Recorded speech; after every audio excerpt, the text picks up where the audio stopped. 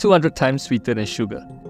Aspartame, a common artificial sweetener used in popular drinks and thousands of food products, is expected to be labelled a possible cancer-causing substance. On July 14, for the first time, the World Health Organization's Cancer Research Arm will list aspartame under its possibly carcinogenic to humans group. Being in this group only means there's limited evidence that these substances cause cancer in humans, and not how much of a product someone can safely consume. That advice comes from a separate WHO committee on food additives, which will also announce its findings on aspartame on July 14. Since 1981, this committee's stance is that aspartame is safe to consume within accepted daily limits.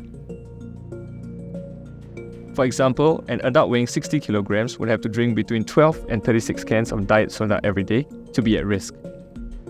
To date, more than 90 countries have reviewed aspartame. They found it safe for human consumption and they've allowed its use.